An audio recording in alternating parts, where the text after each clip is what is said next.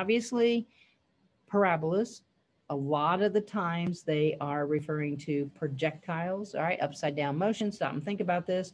All right, somebody kicks a ball. All right, what does the ball do? It goes up and then it hits a peak and then it comes back down. Okay, so there's our parabola. So projectiles are very common. Okay, so projectiles are very common. There's other things that I could do lots of things that's going to get a quadratic. Okay, but we're going to focus on a projectile for this one. All right, now I'm not going to write out the story problem word for word. Okay, we're just going to think of the scenario here. Okay, so we're going to do this scenario right here. Somebody's kicking a football. Okay, so let's say it's the path of a football. All right, so they can give you these functions. And if the functions, they're really trying to depict them to be real life scenarios, the numbers are not going to be nice. Okay, normally we would think of our upside down parabolas as being like a negative 2x squared and then maybe plus a 3x and then maybe minus 5, right? We are used to working with parabolas that have integers. Okay, well, that's not real life. Okay, that's not going to depict an actual arc of a football. So what you're going to see is you're going to start seeing, especially out of the textbook or maybe even in the Math Excel, you're going to start seeing ones that have decimals as coefficients. Okay, so let's suppose they tell you the path of the football is, say, f of x is equal to negative 0.01 x squared plus 1.18 x and then plus 2. All right, the decimals won't necessarily be long and complicated decimals, but they're definitely going to not be integers anymore. Now let's kind of draw this out and kind of visualize what's happening. If you can picture what's happening in your story problem, okay, and then relate it to what you know about quadratics and math, then that's going to help you figure out, okay, well, how do I answer the question, whatever they're asking for. All right, so let's say you got some dude standing here, okay, and they drop kick it. All right, if they drop kick the football, it won't leave from ground. It's not going to leave from the ground. All right, it'll leave for wherever, however high off the ground that he kicks the ball. All right, and then what's it going to do? It's going to go up. It'll peak, all right, at the vertex. Okay, and then it will come back down, and I didn't make my line long enough for my little picture that I just drew. Okay, and it's going to come back down, and it will hit the ground right there. Okay, so what is the point at which he kicks it is the y-intercept, right? Because y-axis, this is my x-axis. The point at which it touches the ground and lands is the x-intercept. All right. How high the ball went. Okay, well, what is that point? It's an XY, right? So it's go to the right X, whatever that number is, and then go up Y. That Y right there is what's going to give you the height of how high that ball went. Okay, the height. Okay.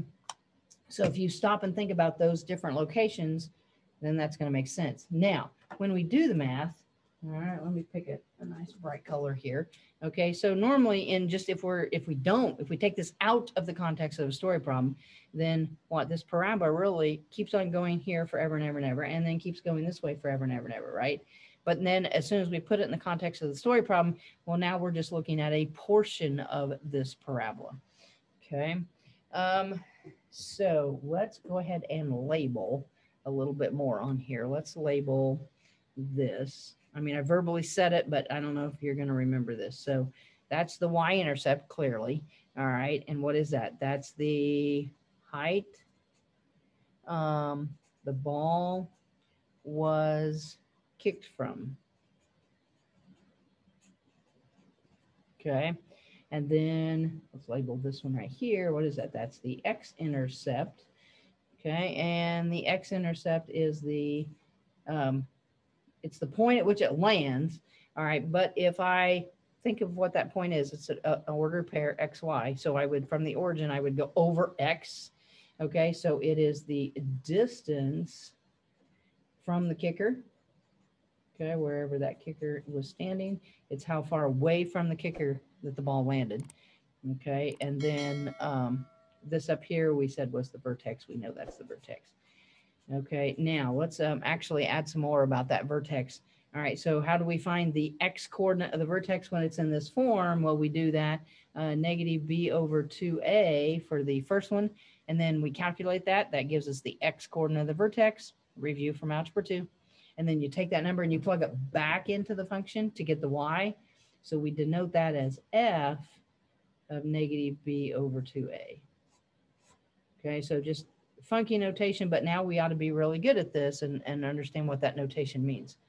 Okay, so labeled everything there, so that should help with maybe some story problems. Okay, so let's do, I don't know, let's do a part A.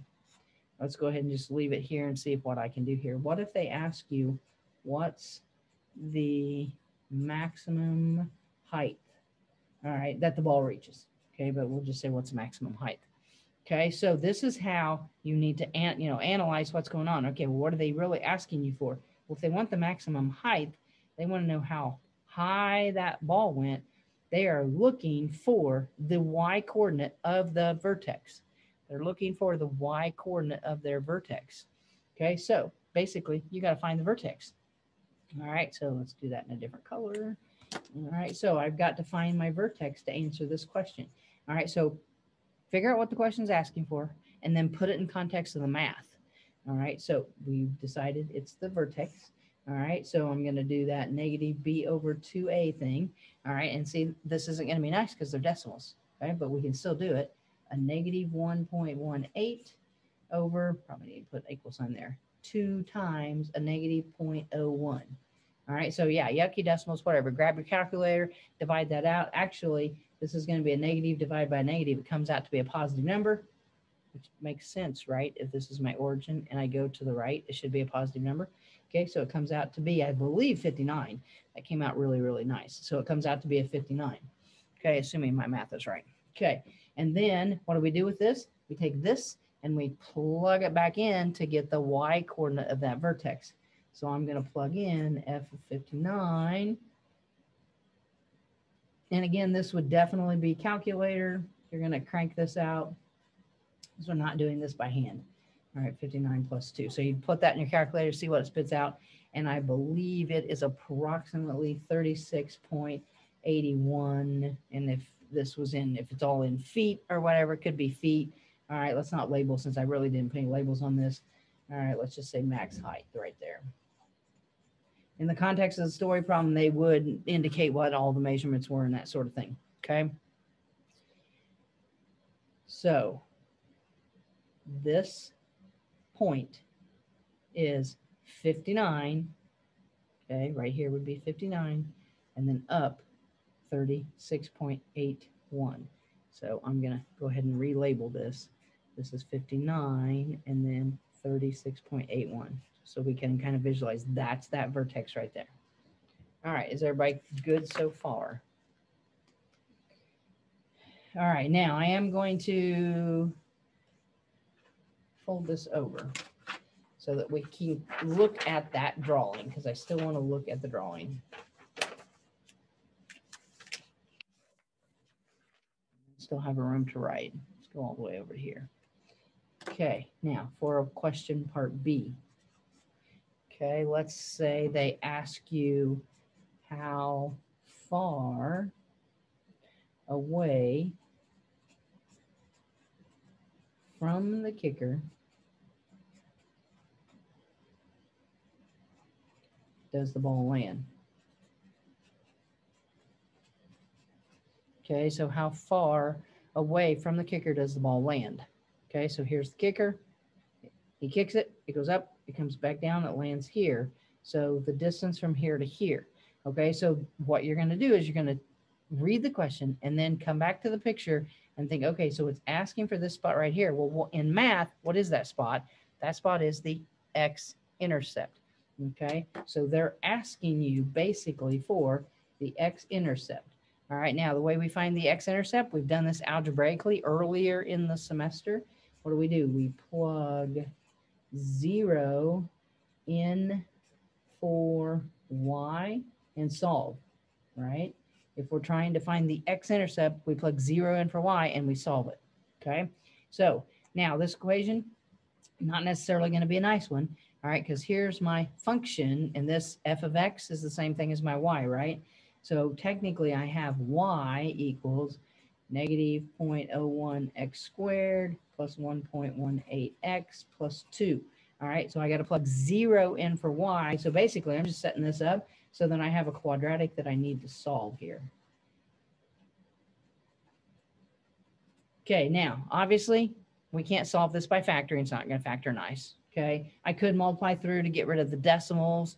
All right, or I could just say, okay, so I'm going to use quadratic formula because quadratic formula works. That's probably going to be the easiest way to go. All right, so my A coefficient is going to be that negative 0.01. My B coefficient is going to be the 1.18, and my C is going to be the 2 right there. So I probably, just to make it quicker, I would plug into quadratic formula. Now, in case we don't remember it, I am going to write it down here. Negative b plus or minus the square root of b squared minus 4ac all over 2a. Okay, so if we don't remember that from Algebra 2, there's the formula. All right. Again, this from here on out, this is all pretty much arithmetic. All right, I'm going to go ahead and plug the numbers in, and then we're not going to actually do the algebra part, the arithmetic part. So negative 1.1, 1.18 plus or minus that, if we remember, gives us two different answers. All right, so b squared, 1.18 squared minus 4 times a, which was that negative 0.01, and then times c. All right, and then all over 2 times whatever my a variable is, which is negative 0.01. Okay, so again, this would be one of those where you'd grab your calculator, you're going to plug it out, work it out, see what you get. All right, now stop and think about this. Okay, I'm going to tell you what the two answers are. When we do this, we get two answers right because of the plus or minus that's right there in the quadratic formula. And if I'm finding the x-intercepts, shouldn't I find 2, right? Because here's one x-intercept, all right, but then don't I have another x-intercept that's sitting right over there? I have another x-intercept, okay, but this x-intercept for the story problem doesn't make sense, right? In math, if I'm just looking at this as a quadratic, yeah, I should have 2 of them. It crosses the x-axis in 2 places. But when I put it in the context of the story problem, okay, this one becomes obsolete because he kicks it right here, all right? And so it doesn't ever hit the x-axis or the ground over there because he's drop kicking it. All right, so the two numbers, all right, when I get this, when I solve this, I get approximately a negative 1.65, or I get 119.65. All right, and again, if this is in feet, if it's in meters, whatever it happens to be. Okay, but when you solve this out, you get a negative number, which corresponds to this x-intercept, which obviously we don't want because it doesn't fit our story problem. And then you get a positive number, which then corresponds to this. Okay. Now, at this, so this point is 119.50. This is 59, all right, feet, meters, whatever. Okay, now, normally if we were in class, I would make you guys answer this, but we're probably not going to. Okay, so a lot of people have looked at this and went, oh, well, if this is 59, then why can't I just double it to put this number? Because if I take 59 and double it, okay, if I do that, 59 times 2, all right, 18 carry the 1's 118. So why can I not, if this is halfway in between, why can't I just double this number to get this?